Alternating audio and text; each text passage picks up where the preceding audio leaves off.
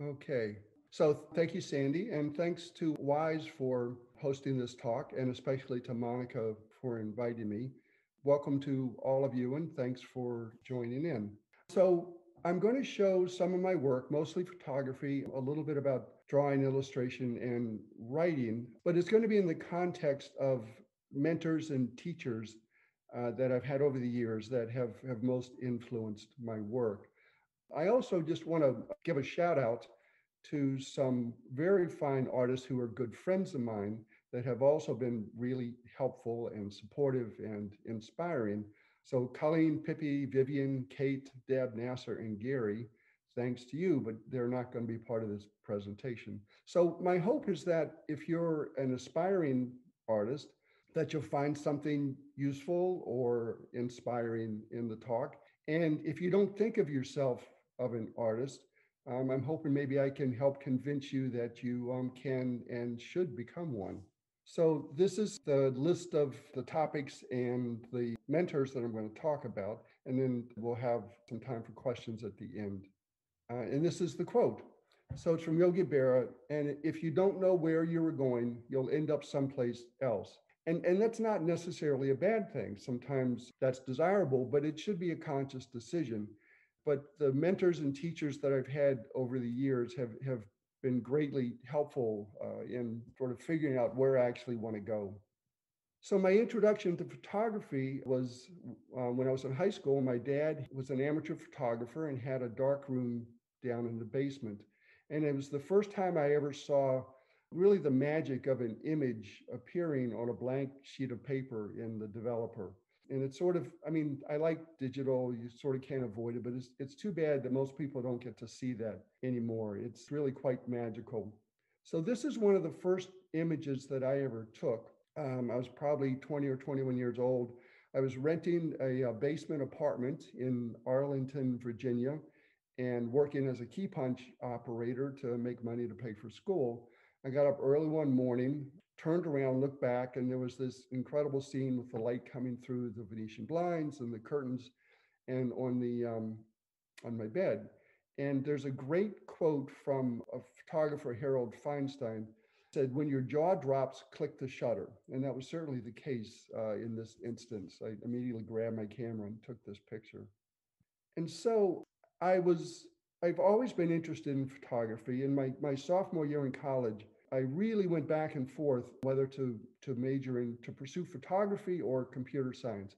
And I chose computer science, and it was a good decision, and I had a wonderful career. But there's always been sort of this nagging question of, well, what if? Certainly, my life would have been completely different, but you're always sort of wondering, well, what if? But I always had a camera, continued to take pictures the whole time. But when I retired 10 years ago is when I got serious about photography again and started doing something, trying to do something every day. One of the very earliest influences was this book, and my good friend, who's also a wonderful artist, Colleen, loaned me her copy. And it's by an author named Ted Orland, who co-authored Art and Fear, which is a much more famous book. But this book really changed my life. It's, like he says, how artists find their way in an uncertain world. And so I'm going to refer to it a lot. He printed it with very wide margins. And so my copy is just full of notes and stars and dog ears. So this is one of my favorite quotes from the book, which is, "One more genius or superstar would not do as much to make this world a better place as would thousands and thousands of people across the country quietly making art on a daily basis. The need for more art in the community is not nearly so great as the need for more artists in the community." And he sort of argues against this fallacy that art only comes from artists with a capital A, artists that are backed by publishers and music labels and galleries and PR departments that have sort of hijacked, the words art and artist. There's wonderful art being created by local artists. And he also makes the point that if you want local artists in your community, you need to support local artists. This inspired me because I realized that I could be an artist with a little a, that it's still art and you're still an artist, but it can be with a little a. So he also makes a pretty compelling case that everyone should learn how to draw, write, and take pictures. And part of his argument is that drawing helps you look at things more closely, not only lines, shapes, textures, colors, and perspective, but also the essence, the ness of things, roseness and mountainness. Writing helps you to think more clearly, and photography helps you more thoughtfully observe the world around you. And I really took this to heart. I had been taking pictures for most of my life, but had never really tried to write. And I think my last drawing class was probably in elementary school. So one of the first things I did was a portfolio review, a critique with Catherine French, who at the time was the director of the Danforth Museum of Art. And this was a service they offered to their members.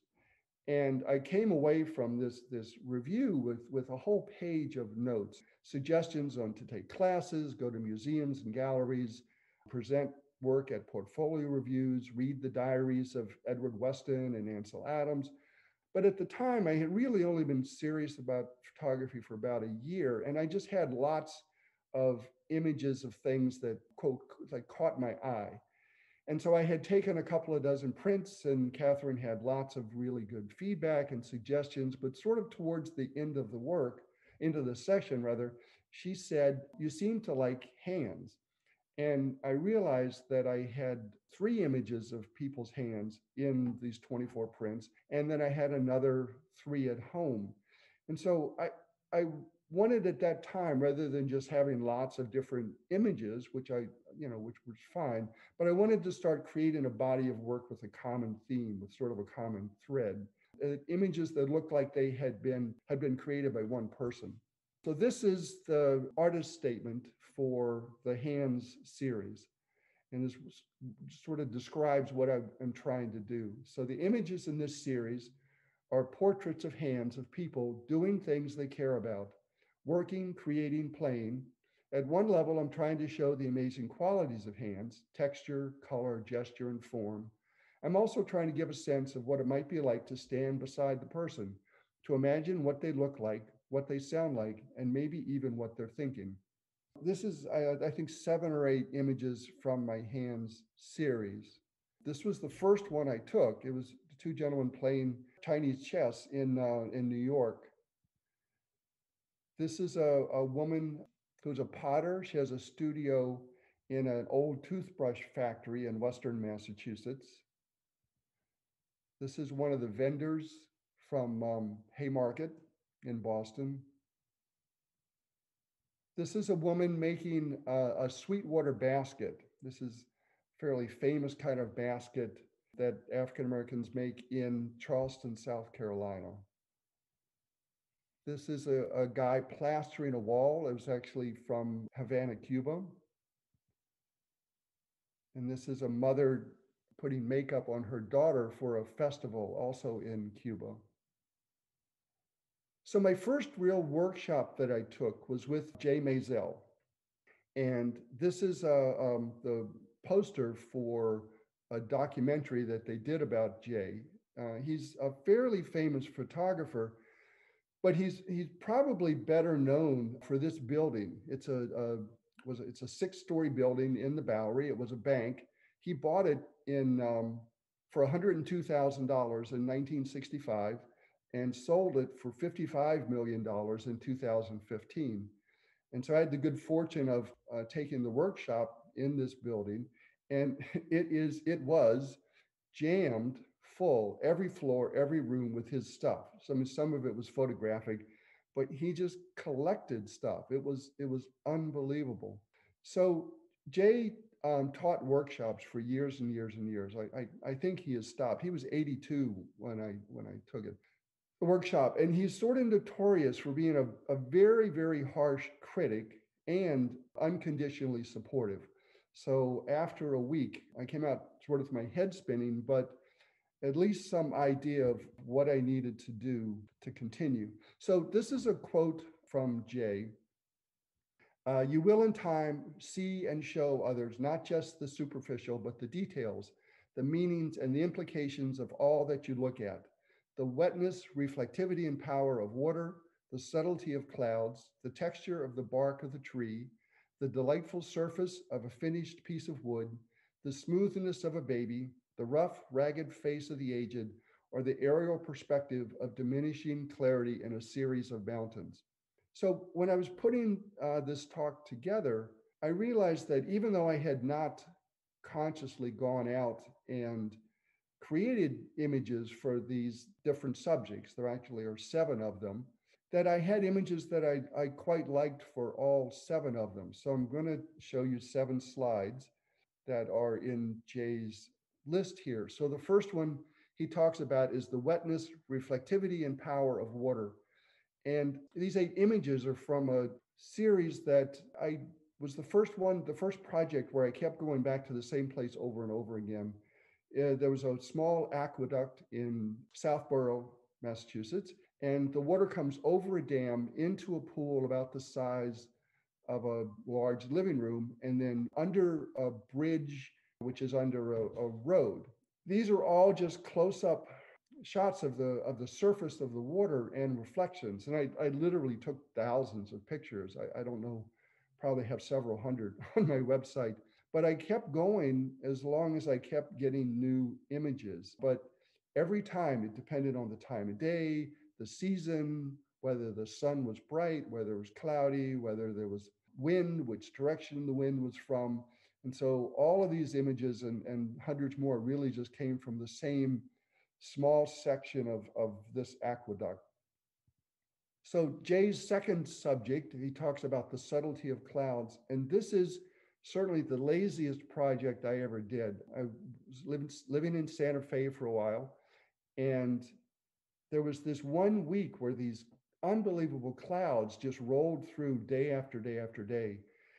And at a friend's house, I literally just laid in this Chase lounge with my camera. And in the morning, I would go out and with a cup of coffee and just lay in this Chase lounge and take pictures.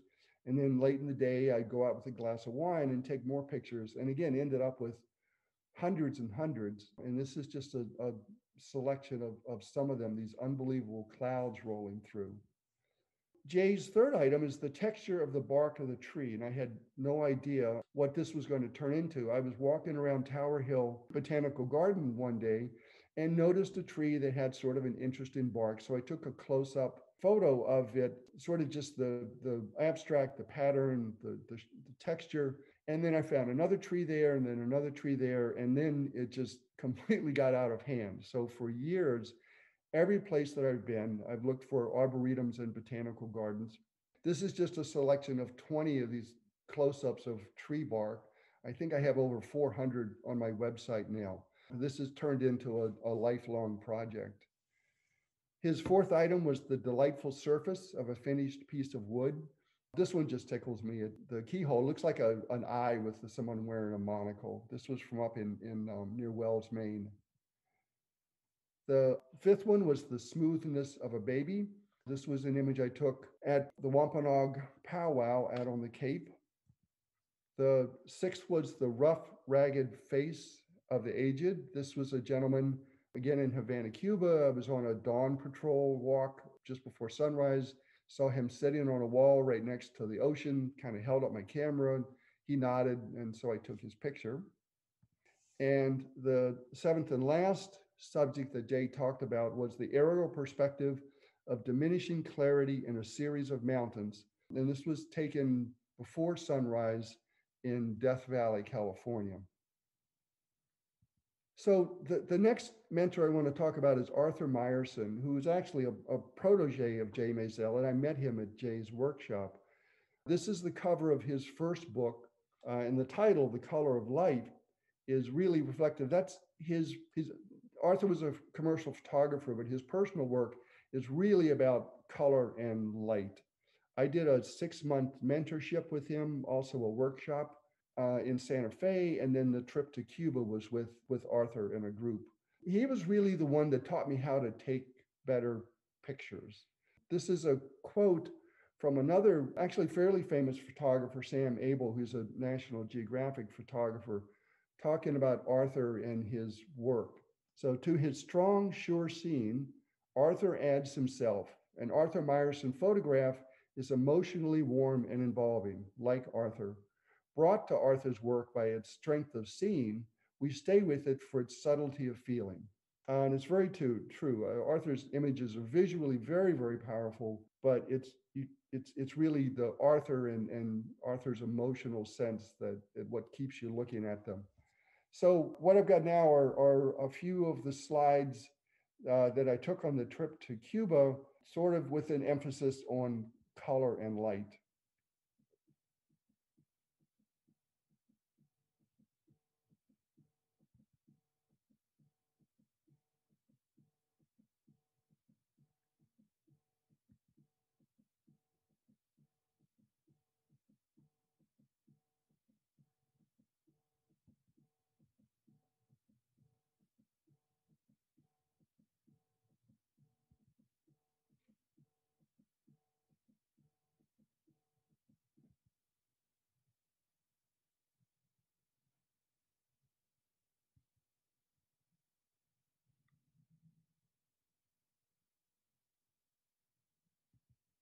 The next mentor I want to talk about is Karen Rosenthal.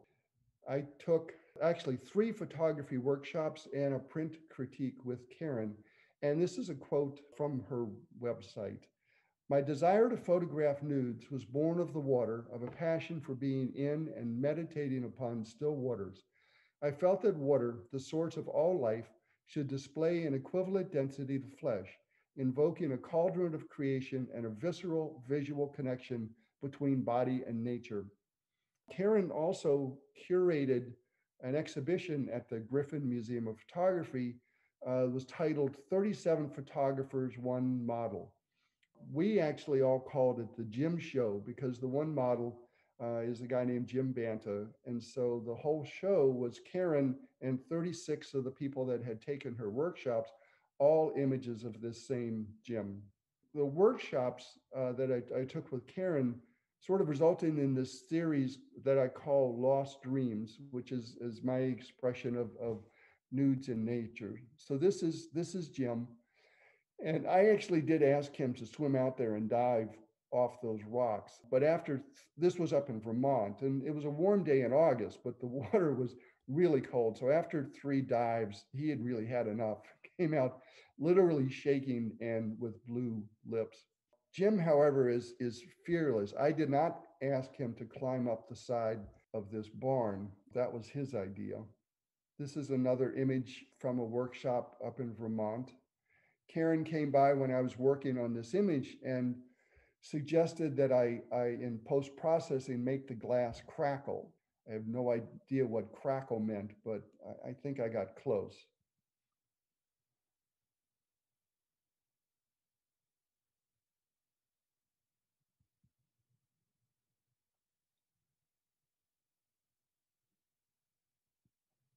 And these last images are from the workshop out on the Cape. And actually, one of the models drew those rings around them.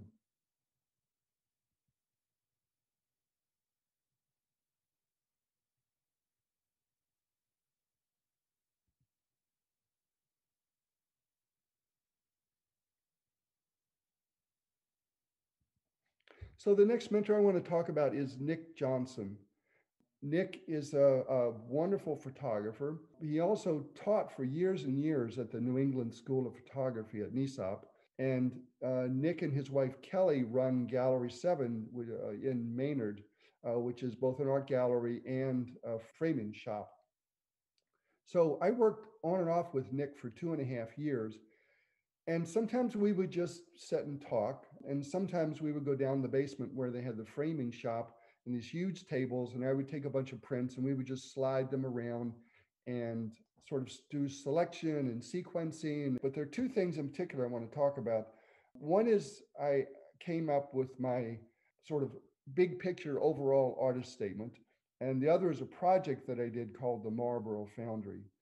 So this doesn't describe all of my work, but it really describes the work that I care about the most.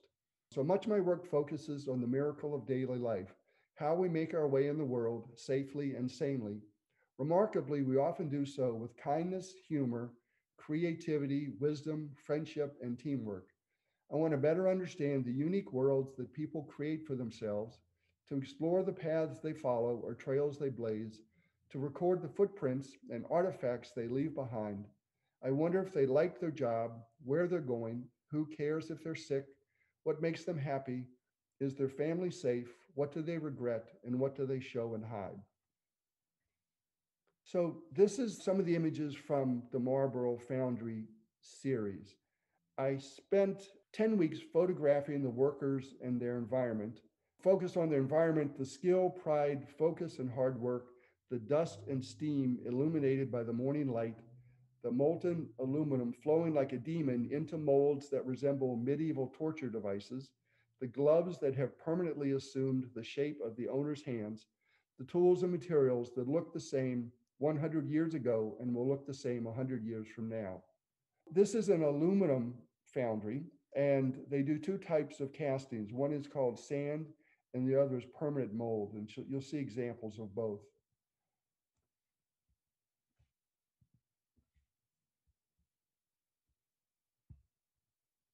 Sorry a minute.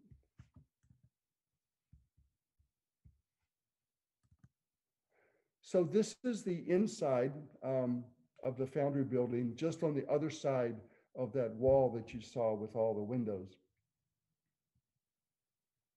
This is one of the guys pouring aluminum into a permanent cast mold.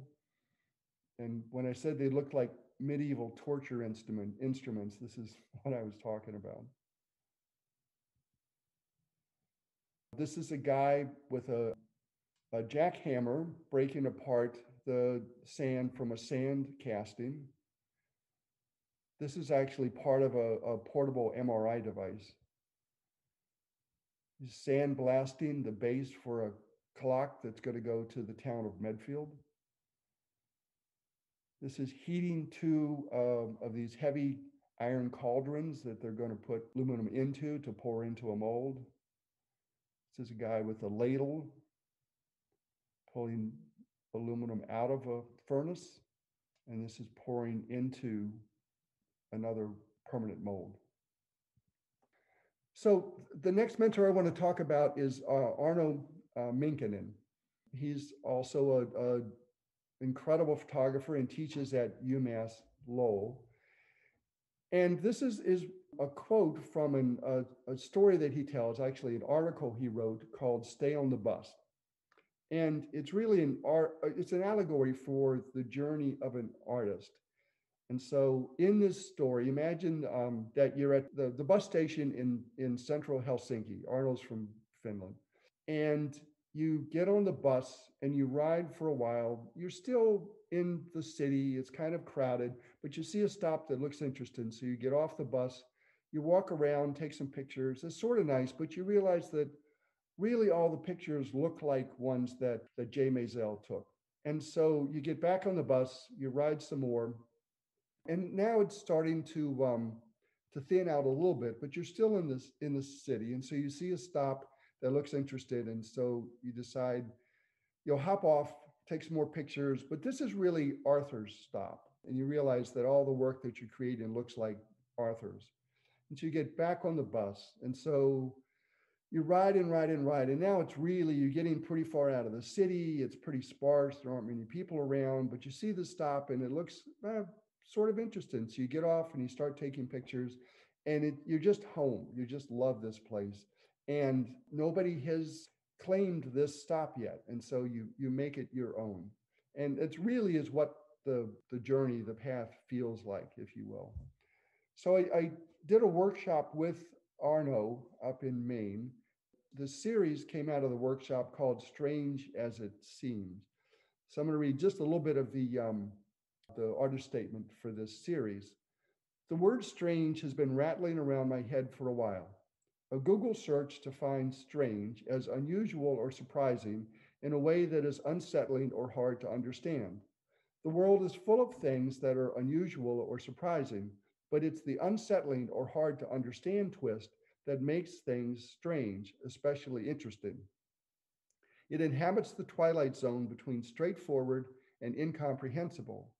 Mostly we like strange things, while straightforward can be dull and incomprehensible can be tiresome.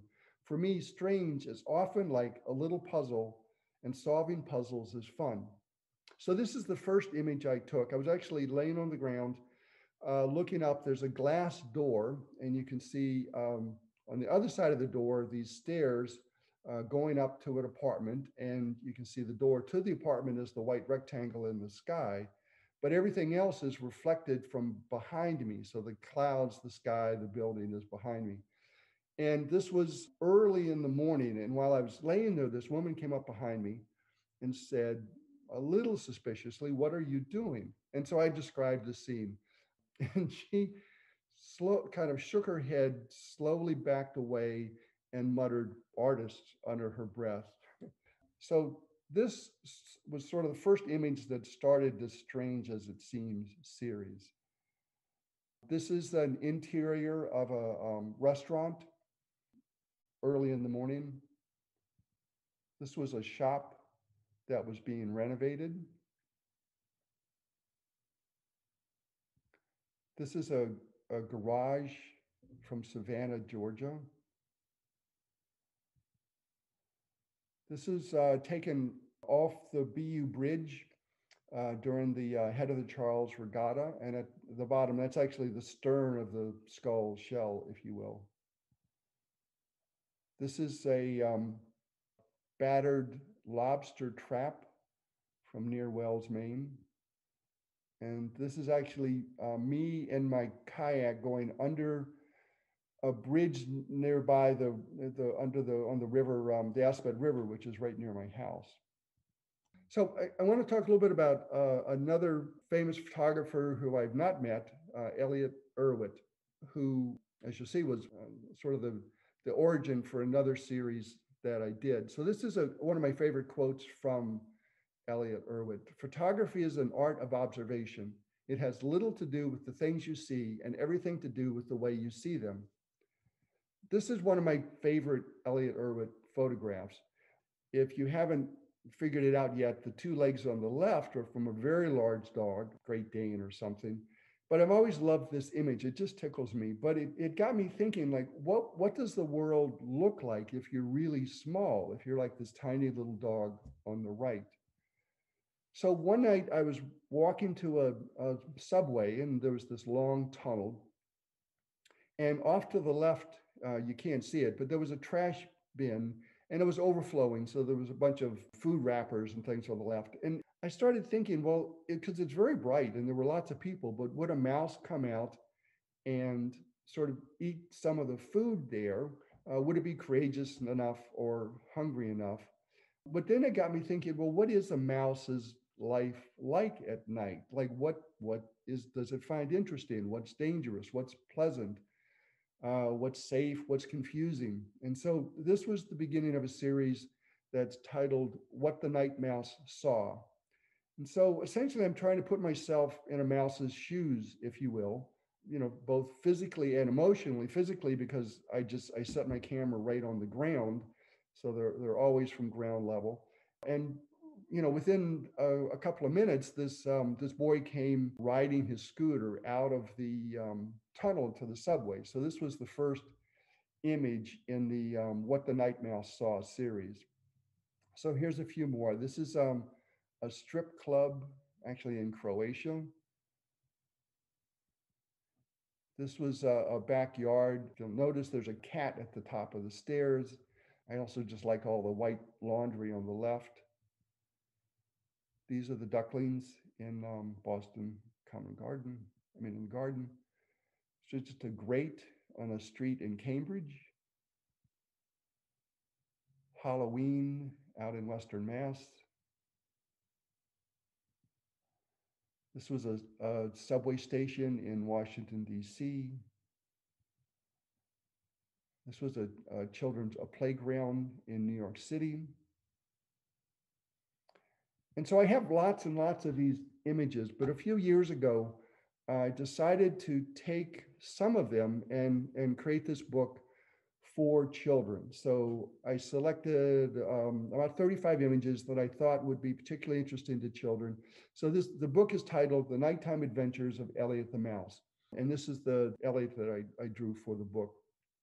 And sort of the audience was children, but pre-readers, 3 to 6 years old, say. And the goal was, I mean, I want to make the images interesting, but was to sort of encourage them to think of how the world might look through the eyes of a mouse. Again, what's interesting, what's scary, what would be confusing, but even broader, even more so, how the world might look and feel through the eyes, from someone of a different culture, putting themselves in someone else's shoes. So I want to talk just briefly about drawing. I spend lots more time on photography, but as I mentioned earlier, one of Ted's suggestions was to learn how to draw. So I took some classes from a wonderful artist and teacher named Ron Krauk. These were at Danforth. And I'm not going to go through all these. These are three post-its that he had up on the board when we were at the class. But I do want to make the point that drawing is a very learnable subject. It's very teachable. So a lot of these techniques, I mean, drawing bigger shapes first, looking at negative space, looking at perspective, it's all very, very learnable, teachable. Most of the drawing that I do, though, is either for book illustration or for printmaking. This is the cover that I did for my second book, which is called Hyperbole World. And I'm going to read a brief note, which is actually on the back cover. So, visually, Hyperbole World is a collection of photographs showing mom and pop shops named Something World, where something is a noun like bagel, crocodile, condom, magic, or spandex. The images, I hope, are interesting, but ultimately, the goal of this book is to showcase the pride, hope, gumption, imagination, humor, pluck, and okay, maybe a little hubris of the owners. This was the image that started it. So my wife and I were driving back from Acadia National Park and passing through Waldoboro, Maine, very small town, and just saw this sign for Dog Eat Dog World. And it sort of amused us. And we were still talking about it, and we about a mile away, and she said, we really should go back and take a picture of that sign. So we did. And then when I got home and put up on my large monitor, I realized there were all these little odd, quirky details, like that the sign is hanging from a torpedo. In fact, you can see that the sign ripped off once and they drilled new holes and rehung it. So they really want this hanging from the torpedo. I'm not sure what worldly hot dogs are. It's a little odd selling hot dogs and lobster rolls, but it was Maine. But I love that they had the globe behind the hot dog, but especially that they called it world. It's just, I wish I could be a fly on the wall when their friends or family were sitting around trying to come up with a name for, essentially a food truck on the side of the road. Could have gone with, shack or truck or house or something, but they went with world. Well, once we sort of realized this, we then just kept finding them everywhere. So here's a few more images from the Hyperbole World series. So this is Spandex World. It's in New York, right near Penn Station. This is Concrete World, lawn figures from Rustburg, Virginia. This is Shooter's World from Phoenix, Arizona. Notice the crosshairs in the O in Shooters. This was Hubcap World, which is a great find. This was in Oklahoma City. Froyo World was actually from Great Barrington, Western Massachusetts. And it's a little hard to see, but the guy on the bicycle is actually wearing a pink and white boa. Salad World is from Portland, Oregon. I didn't eat there. I want to talk a little bit about writing now, which was the third piece of Ted Orland's suggestion. So about 6 or 7 years ago, I started writing a blog, and there was a short essay paired with a photo, and I had the great good fortune of finding an editor, my friend Kate, who had been a writer and an editor for magazines. And so literally every word, every comma, every thought in this book was helped shaped by my friend Kate. So the goal was to keep the essays. I wanted them to be short, interesting, easy to read, maybe useful or humorous would be great. And they really cover photography, of course, but even art in general and the creative process. So one of the things I learned is that this is really hard. Even these short little essays would often take me a week and 8 or 10 or 12 revisions. And I learned to appreciate one of my favorite authors is E.L. Doctorow. And he wrote, "Writing is easy, thinking clearly is hard," which is certainly true. So a couple of years ago, I created this book called This Is Not a Sawtooth Hanger. And I chose my 56 favorites of these essays and photo pairs. And it's in 4 chapters. There's one on the photograph, one on the viewer, one on the photographer, and one on art in general. And I wrote it really for artists, like me, that haven't found their voice, who know what they like, but aren't entirely sure why or how best to express it. What are you trying to say? Does the work actually say that? If not, how come? And why are you showing it to me? So this is just a sample page. So there was in the book, there's always an essay on the left and an image on the right. This is one I did a series of these on Is It Art? It was some questions, so checklist from Henry James. So this has been my main pandemic project, was trying to create some resources for our teachers that they could use for remote online learning. So I recorded all 56 of the essays from the book, and then I created video versions. So there was the audio and the image together, and uploaded all those to YouTube, and then created lesson plans for each one, where each plan has the goal, an activity, what materials are needed, and 8 or 10 or 12 suggestions or questions for assessment and reflection. And some of them are focused more specific to photography, but really most of them are equally applicable to other visual arts. And so all of the lesson plans and videos and the essays and everything are online and freely available. So this is my summary of my lobbying for mentors and teachers, and sort of what I looked for and what I found particularly valuable. Was like Jay Maisel, a harsh critic with unconditional support. You really don't need more cheerleaders. You have family and friends for that. It's helpful if you can find someone who is both a teacher and a practitioner. So whether it's photography or drawing or writing or pottery or printmaking or watercolors or whatever, if they both teach and are practicing artists, that's a plus. I suppose I could have come up with an artist statement myself. It seems, I don't know, unlikely. So coming up with an artist statement, just a little clearer understanding of big picture what you're trying to do, can be really helpful. And just sort of pressing you on, what are you trying to do? Did it work or not? Why does it matter? Why are you showing this to me? More for photography, but also this whole selection and sequencing issue when you're trying to put together a body of work, suggestions for future work. And then also, it can be helpful for networking or promotion or getting work into exhibitions, but that's sort of up to you. And so this is my unsolicited, but I think very good advice. So join WISE and take a class. Get Ted Orland's book, The View from the Studio Door. Draw, write, and take pictures. Find a mentor and support local artists.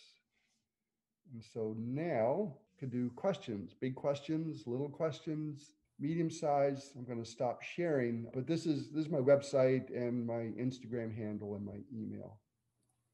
Okay, we've had several questions in the chat during the presentation, and I'll read those or ask people to read those. But after that, if you have a question, please raise your hand and I'll call on you. Catherine Hunter, do you want to ask your question about Photoshop? Yes, hi, thank you. I was just curious to know the extent to which you use Photoshop. Do you enhance colors? Do you play around with shadows? Do you do a lot of editing? Because I'm personally interested in the number of people who do rely upon Photoshop, and it's harder to find photographers who use just what they photograph. Well, two things. One is I don't use any of the Adobe products. So I don't use Photoshop or Lightroom. There's a company in England called Serif, And they make three products. They're called Affinity Photo, Affinity Designer, and Affinity Publisher. And they're for photo editing, for illustration, and for publishing. So that's what I used for my books. To actually answer your question, very little. My goal is to do very little post processing. One is it's just so boring, but also sort of forces me to pay more attention when I'm actually taking the image. One of the things, I always use a monopod, and I've suggested it to 100 people, and no one else has ever accepted my suggestion, but it slows me down and it forces me to sort of really look at the image. One of the Jay Maisel, way back to the beginning, said just because we're photographers, we're still responsible for every square millimeter of what's in the image. Like if you wouldn't have painted it that way, you shouldn't photograph it that way. So I try to spend more time taking the picture and as little as possible post-processing. What is the monopod? Oh, it's like a tripod, but it's just one leg. Oh. So, and it collapses. Amazon, they're about $25. Amazon's got one, and they're really fast. They're lightweight. So, yeah. Great. Well, thank you very much. Looks Sure. great. Okay, thank you. Robin Cutler, you want to ask your question about camera? I'm curious as to what you use for equipment. We all have our iPhones that take amazing pictures, but I have a sense that you use maybe that or other pieces of equipment. Very little iPhone. I have a Nikon, what's called their DX series. It's a digital camera, and I have an 18 to 135 millimeter zoom lens, and that's it. But for example, it lets me do, I do a lot of street photography. For example, you remember the pink car from the Cuba series. So that camera will take like 7 shots a second. So I'm often with my monopod just going click, click, click, click, click, click, click, which you can't do with a phone camera. So that's it. But that's all I use. Thank you. Mm-hmm. Okay, Todd, you have a question about technique using photographs that combine black and white and color? I really enjoyed your talk, Doug. And for those who've not visited his website, I urge you to really do so. It is really, really remarkable. My question was, what technique do you use when you combine color and black and white? In the Serif Affinity Photo, the software that I use, it supports what are called layers, like Photoshop does.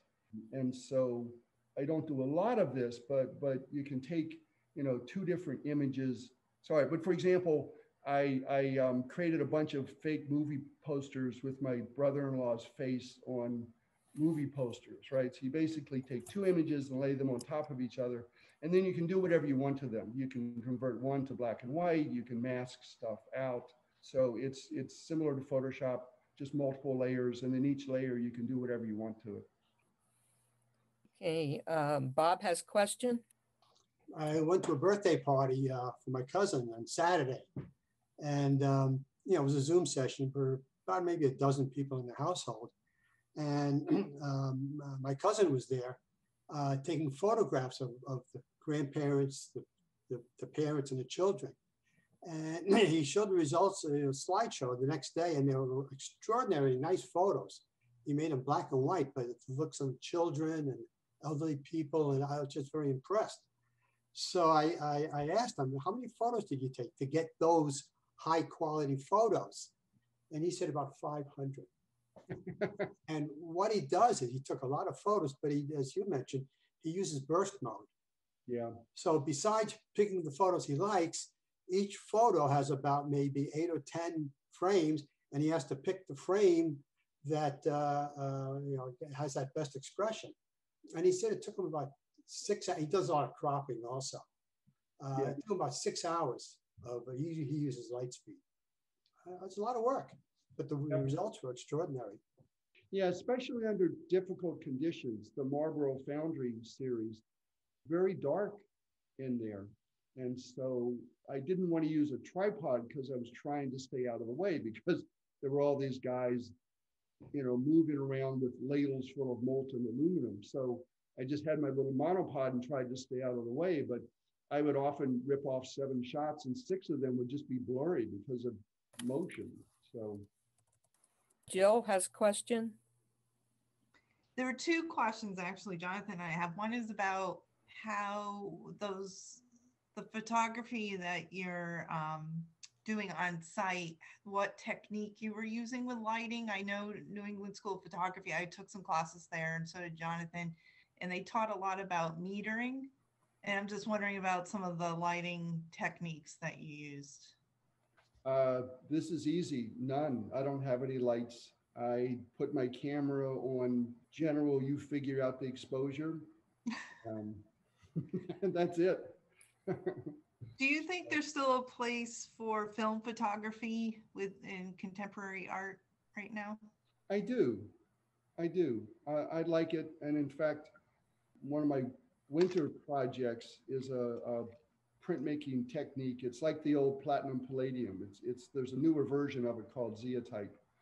And so I have 1,500 black and white negatives from back in the early 70s that I've started scanning, and I'm planning on doing some zeotype prints with those. But yeah, I don't know. This is a lot of work and it's a lot of time, and just to have it end up as a bunch of bits, out in some Google server or somewhere seems incomplete. It's not very satisfying. So I like paper. I like books. I like seeing things. So yeah, I do. And it's sort of like record players. There's really a renaissance in what they call alternative techniques, but film and cyanotype and all of that. So yeah.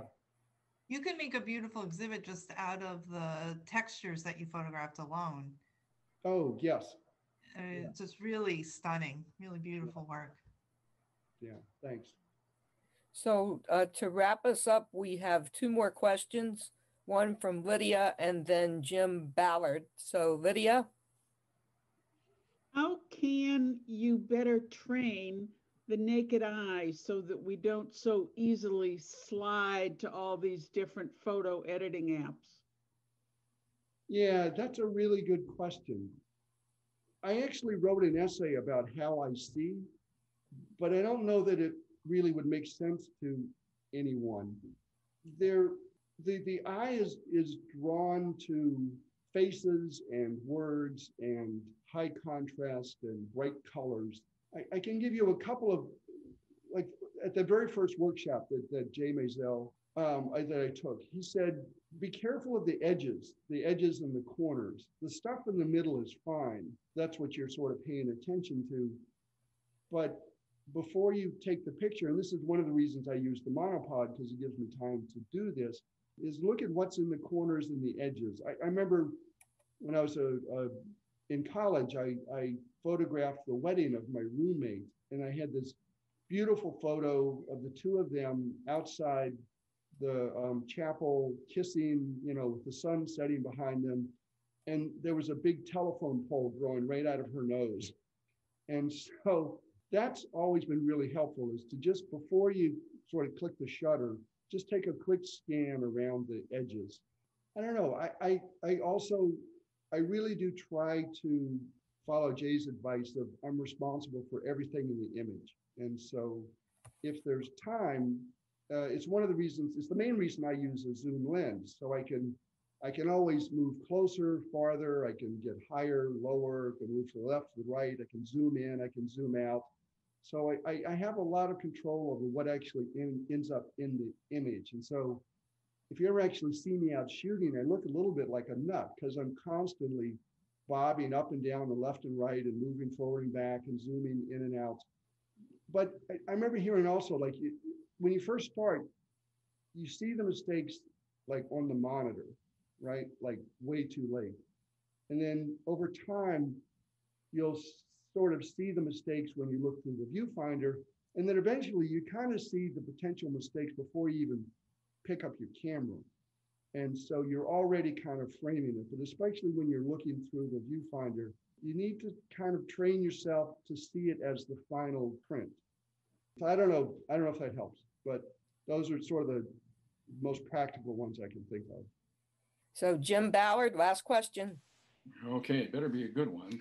My question is kind of a mundane one. You've said in the past that you don't shoot all that many photos, but you've owned up today to laying on a chaise lounge and taking thousands of pictures of clouds. And I know you've taken a lot of pictures of the water down at the end of my block here, that waterfall. Right. When do you decide how many photos to take? What motivates that kind of decision? Yeah, well, if I said I don't take many, that was a misstatement. I don't do much post-processing. I don't fiddle with them much. But no, all of those, the Foundry project was 3,500. The trees have been thousands. So especially when I'm doing street photography and people are moving, again, I'll put it on burst mode and take, Okay. just rip off 7 shots in 2 seconds and then go back and pick the one that doesn't have a telephone pole growing out of somebody's nose. So Right. I take a lot and then I delete, 98% of them. I see. I see. Some of them look very waited for and deliberate, like I think there was a Cuban fellow sitting or in the morning. He had a beautiful old face, and Right. my guess is you didn't take many shots of him. Is that true? Or No, because he wasn't moving. But there is a technique. It's called find the stage and wait for the actors. I don't know if you remember. There was another shot from Cuba, and the woman was walking in front of me with the yellow and blue and pink top and holding the pink mug. So I had actually sat down on a doorstep because the building across the street was yellow and pink and blue. And so I was waiting for somebody to sort of walk by, a star, my actor to walk by. And then she just came out of nowhere and walked right by me with the mug. And so that was one also where I couldn't control it. So I just kind of set my camera and as she walked by, just went, Right. took off 7 shots and one of them came out. That's all the time we have today. And I want to thank Doug so much for this presentation and wish everybody a happy holiday season